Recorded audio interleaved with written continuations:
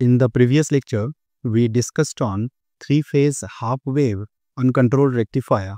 In this lecture, we are going to focus on the full-wave uncontrolled rectifier.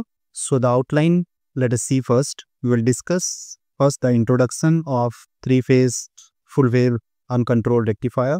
What is the circuit configuration, the working principle, the load voltage and current waveforms. We will do the mathematical analysis, determine the performance characteristic, what are the advantages and disadvantages, the applications, the comparison of this particular rectifier with the other types, the design considerations, and the conclusions. Let us first see the introduction. How do we define three-phase full-wave uncontrolled rectifier, which is the one which converts the three-phase AC source to the output DC using the diodes in a bridge configuration. So compared to the previous discussion on half-wave, here we will be having the bridge configuration to get the full wave utilization to get the DC, and again this will be using only the diodes, so it is uncontrolled. When we use thyristors, then we get controlled rectifier. So in this configuration, we will be using 6 diodes which will be arranged in 2 groups. One is the positive and another one is the negative. No control over output voltage will be there as we are using the diode, and it will be having the pure passive rectification. These are also known as three-phase bridge rectifier or Gauge bridge. So the famous name that we use is three-phase bridge rectifier, and since we are using the diode, it is uncontrolled one, and we will be taking the full wave utilization to get the output as DC. So these are widely used in certain industrial applications which are having the high efficiency greater than 95%, low ripple content 4.2%, and high power handling capability. So these are the advantages because of which industrial application prefer full wave over the half wave. So we can see the circuit configuration here. So this is a full wave bridge rectifier which is connected in the form of star-star. Star-star means the primary of the transformer is connected in star configuration and the secondary is also connected in star. So the circuit which shows here basically shows that this is the delta connected primary. However, it is written as star-star. So we will be taking the star-star configuration or delta star, and in the output we can have the neutral point, which neutral point we can use for providing the single phase load also. So here we can see that we are having the diodes, which are total 6 diodes are there, and we can use these diodes, one in the positive group and another is the negative group, to get the output across the load as the load voltage. The working principle here, the conduction scheme when we talk about, then the diodes will conduct in pairs, with each pair will be conducting for 120 degree. So the each pair of the diode is basically conducting for 120 degree, and as we have already discussed that there are positive group and negative group. So in the previous circuit, D1, D3 and D5 are basically falling in the positive group. D2, D4 and D6 are falling in the negative group. So these depend upon how they are connected to positive terminal or the negative terminal. At any instant, one diode from each group will be conducting. So one diode will be conducting at each instant, and the diode with highest positive voltage in each group will be conducting. The conduction switches will be every 60 degree for the input cycle. So the key point to be remembered is the output that we get, which is a pulsating DC with 6 pulses per AC cycle, resulting in low ripple content. So the ripple content will be low because we are getting more pulses per AC cycle. Conduction interval, if we see in tabular format, this is the diode conduction scheme where we have 6 pulses, so there are 6 intervals, and the angle ranges are in the 60 degree. So we have from 0 to 60, 60 to 120 and so on till the final one cycle, that is 300 to 360.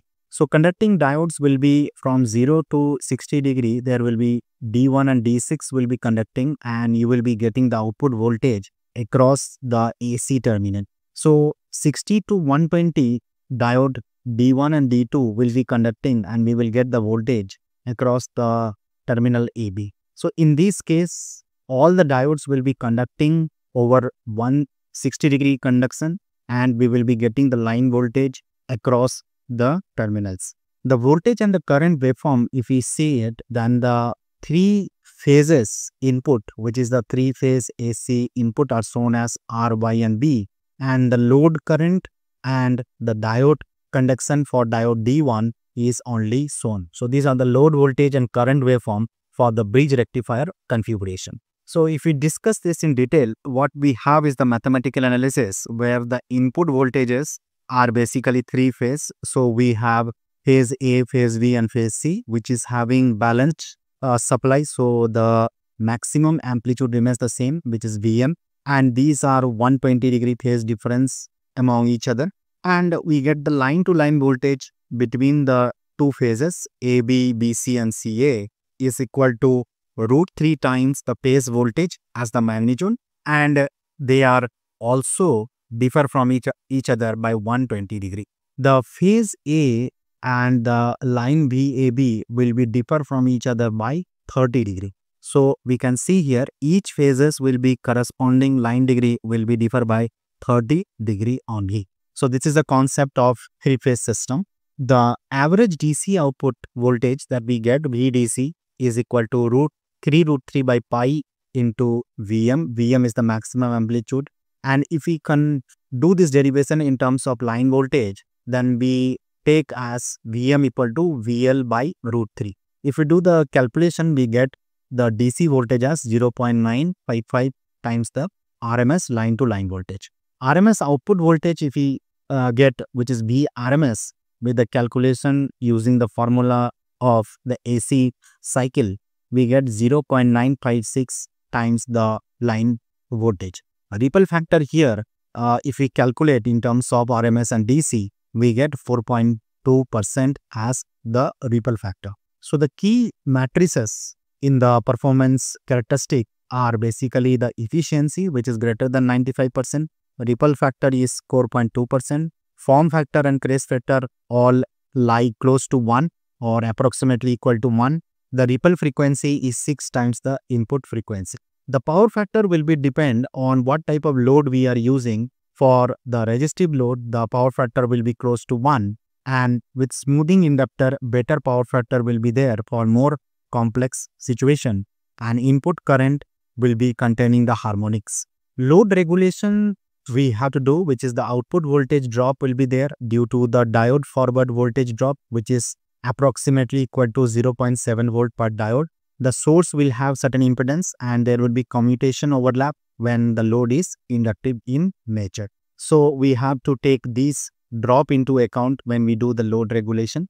Some of the advantages of this configuration of full wave is having the high efficiency. So minimal power loss will be there in the diode as the efficiency is greater than 95%. Ripples are also low, around 4.2%.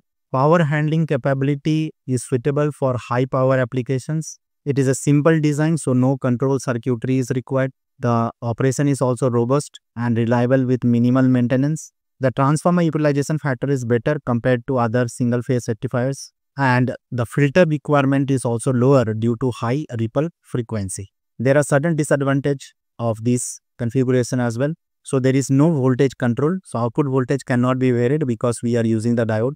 Three-phase supply requirement will be there. So not always available three-phase supply. High component count because we are using 6 diodes compared to the previous configuration, which is having the less number of diodes. Input current harmonics will be there. So filtering will be required to remove these harmonics. Power factor is poor, especially with capacitive filtering.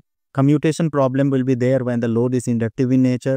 Limited flexibility as it cannot handle varying load requirement. So although it is able to take more power, but when the load varies a lot, it cannot handle it properly. Some of the application in industries, power, we will be discussing where we are using these configuration for the motor drives, electroplating system, welding equipment, aluminum smelting, electric arc furnaces.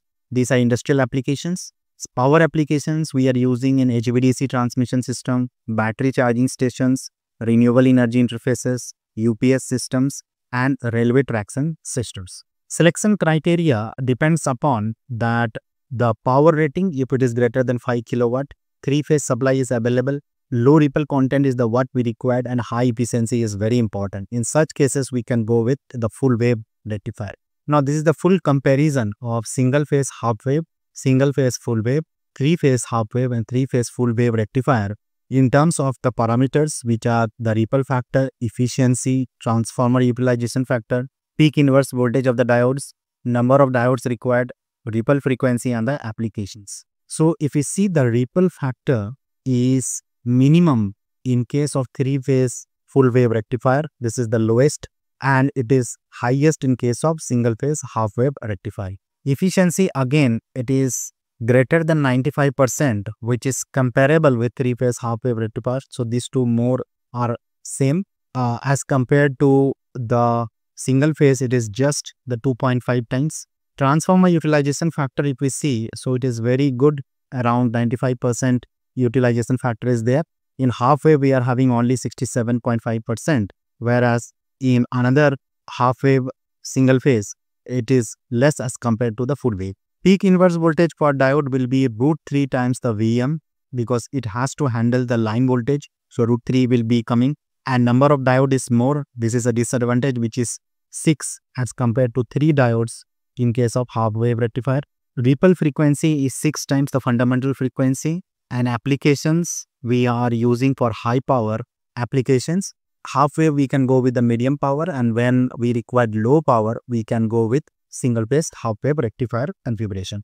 Now the design consideration, we need to select the diode properly depending upon the current rating, where safety margin has to be there with the forward current will be greater than 1.05 times the DC current. The voltage rating with the reverse voltage should be greater than 2.45 times the peak inverse voltage of the diode. So this compared to the line voltage. Surge current has to be considered because inverse current capability of the diode should be there. Thermal management we need to do. So proper heat sink design has to be done for the power dissipation. Junction temperature consideration has to be done. There should be cooling for high power application. We need to protect this circuit using the snubber circuit for voltage spikes, fuses or circuit breaker for overcurrent protection, surge arrestor should be there for transient protection. So whenever we design this rectifier, we have to take care of the thermal management, the protection against overvoltage, overcurrent, and proper selection of the diodes. So let us conclude with the summary that three-phase full-wave uncontrolled rectifier are very essential for power electronic devices, which can offer excellent performance in terms of low ripple and high efficiency. It is a robust design because you have simple, reliable, and maintenance-free operation. Wide application is there, suitable for high power industrial applications. Economic solution as it is cost effective for uncontrolled DC power conversion. The future trend research that we do in this three-phase full wave is basically we need to integrate with active power factor correction. So previous lecture we have discussed some of the power factor correction techniques and why the power factor correction is required. So we need to integrate this. Hybrid designs combining with control rectifiers, enhanced harmonic mitigation technique, and smart grid integration capabilities. So a lot of researches are going on in these areas also. And we have completed now the rectifiers, whether it is single phase, half wave, single phase, full wave, the three-phase half, three-phase full, and all in the uncontrolled situation, that is uncontrolled rectifier. Controlled rectifier we will be discussing in a separate group. Next lecture we will see some of the performance matrices combining all these rectifiers and discuss their advantages and disadvantages. Thank you for now. See you in the next lecture.